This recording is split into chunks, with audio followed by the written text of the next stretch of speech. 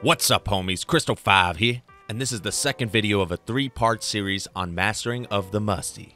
If you don't know what the Musty Flick is, then you've come to the right place. The Musty Flick is an extremely difficult mechanic where you use the backflip dodge to dodge forward and scoop the ball, which can give it ridiculous power. There are 3 basic types of Musties: the OG, the backflip, and the breezy. Each type has different strengths and weaknesses depending on the setup. In this video, I'll only be going over the Backflip Musty Flick. There are 4 basic setups: floor, wall, ceiling, and flip reset. I'm going to assume you know how to dribble, wall aerial, do ceiling shots, and flip resets. This video will not be going over any part that doesn't specifically apply to the Musty. If you want me to go over any of the basic mechanics, let me know down in the comments. Each type of Musty can be used on each setup, so you'll have a lot of options if you learn all of these. I made a custom training pack to go along with the tutorial. The code for it will be down in the description. If you watched the previous video on the OG Musty Flick, then you could skip to the next section because the basics are the same for both. I'll give you a quick rundown of the dodge mechanics and more specifically how they will be used and what problems they can cause. When you do a single jump, then hold the direction on the left stick, then jump again, you will do a dodge. Easy. When stationary, the dodge will give you a burst of speed in the direction that you're holding. When moving straight forward, the front flip dodge will boost you forward, the back flip dodge will slow you down, and the side flip dodges will boost you towards their respective side. Now let's say you rotate your car 180 degrees in this scenario. Now all dodges will be reversed. Back flip dodge will boost you forward, left dodge will boost you to the right, etc. The Musty uses this principle of using a backflip dodge to burst forward. If you're moving in a straight line and you tilt your car past 90 degrees in either direction, then backflip dodge, you'll boost forward. This could be more broadly explained like this. Your car will backflip dodge in the direction that the back of your car is closest to. It's easier to understand if you look down from the ceiling. This dot is the center of mass of the car, and this dot is the center of the back of your car. The 2 dots form a straight line.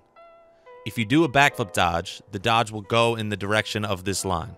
So if your car's nose is facing down and slightly off vertically, your car will get a boost of speed to the side. Whether your car is air-rolled upside down or sideways doesn't affect the backflip dodge. The Musty Flick is characterized by getting an insane amount of power with the backflip dodge. This is all possible by being able to hit the ball at least twice. When you do the flick, you need to hit the ball once with the back half of the top of your car, and another with the front half of the top of your car. If you're more underneath the ball when you do the flick, the ball will go higher. And if you're more towards the center of the ball when you do the flick, the ball will go lower. This doesn't mean you can't get power with one hit. It's just if you want the most power, you want at least 2. With all of the Musties, it's very important that you backflip dodge through the center of the ball. If you're off to one side just a little bit, you will struggle to get the proper Musty.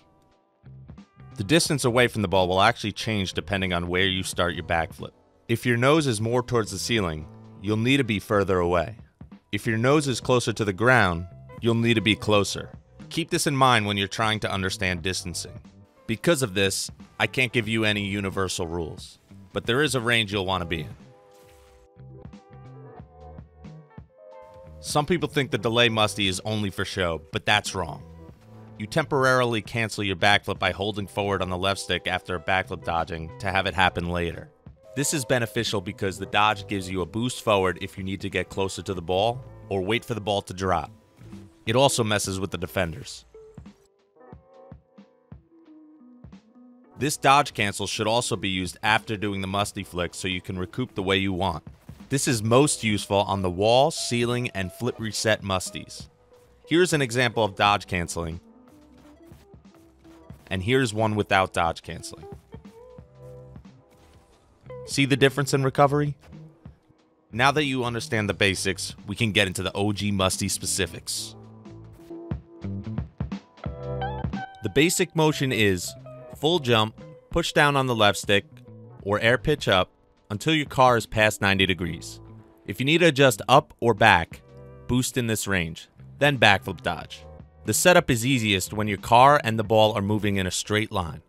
You can have the ball closer to the middle of your car for this one than the OG. When you go to lift your car's nose, your car will push the ball up and slightly away from your car. You want to avoid lifting the ball too much with your nose because then it'll make it impossible to musty. If the ball is farther away, then you could dodge early to get closer. And if the ball is closer, you could boost backwards to dodge later in the flip. This is the easiest of the three due to how much adjustment you can do. You want the ball and the car speed to be matched. There is more leeway on this one than the OG, but if it's too drastic, you won't be able to do the musty. Going supersonic will also make this very difficult. If you find your car not lined up straight with the ball, you want to air roll to get your car to face the center of the ball. If the ball is to the left of your car, you want to hold the air roll button and press down on the left stick but slightly off center to the right until your car's nose is facing up. Then you want to do a complete backflip musty as normal. The more the ball is to the left of your car, the more off center you want to put the left stick. You can also use this motion to change the ball's direction. When doing the angle, it's important that your car's speed is matched with the ball. You can't adjust backwards like you can with the straight. The backflip goes on an angle so you can adjust to the side of the ball and slightly backwards. With all of these, it's important to have a very controlled dribble.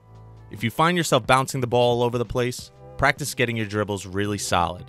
If you've ever increased your steering sensitivity, lower it, and it should help make your movements less janky. The first 3 shots of the training pack are set up to practice these dribbles. The first one is for the straight, and the second 2 are for the angled versions, both left and right.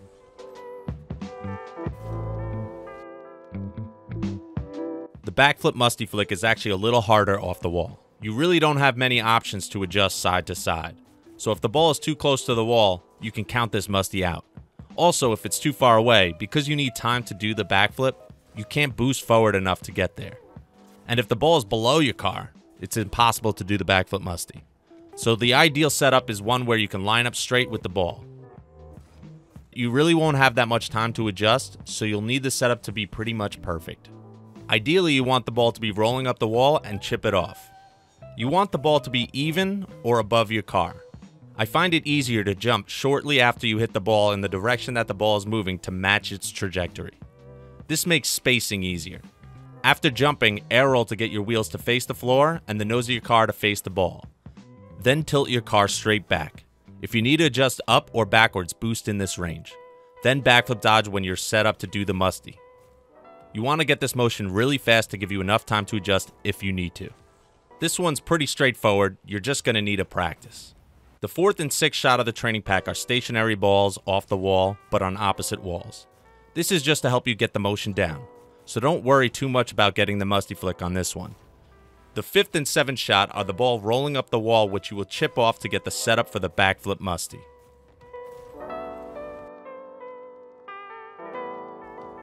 The ceiling shots are nice because you get a lot more time than the others due to the infinite dodge timer. Ideally, you want the ball to be rolling up the wall and you want to chip it off. You want to get this ball as high as you can to the ceiling without touching to give you as much time as possible. Jumping to the ceiling will give you more time as well. The limitations are if the ball is too low or if the ball is too close to the wall. Because of the infinite dodge, you can adjust forward as well as up and back. When you fall off the ceiling, you want to air roll your car to get the wheels towards the floor. It's important that your car is level at this point. At this point, you can boost forward, up, or backwards to set yourself up for the musty. You really want your car squared up with the ball. If you're a little off, you're going to have a tough time lining up the shot in the right direction. The height is also really important here. Because you can't boost downward with the backflip musty, you will have to make sure you do the whole setup very fast to get underneath the ball early. If the ball is close to your car, I find giving the ball a little touch helps get a proper flick. If the ball is far away, this will not help. You could change the angle of the shot if the ball is not lined up with the net. I first air roll my car to be square with where I want the ball to go. Then I tap the ball in the direction of where I can musty flick the ball in that direction. So if my car is moving in this direction and I want the ball to go towards the right, I need to get the ball here for me to musty flick it. If you can't tap the ball, changing the ball's direction will be much harder. It's okay to tap the ball close to your car because you can always boost away when you do the backflip. After a successful tap of the ball, I just do a normal backflip musty. As with all of the musties, it's important that you do the backflip dodge through the center of the ball. The next 2 shots of the training pack are rolling setups for the ceiling shots.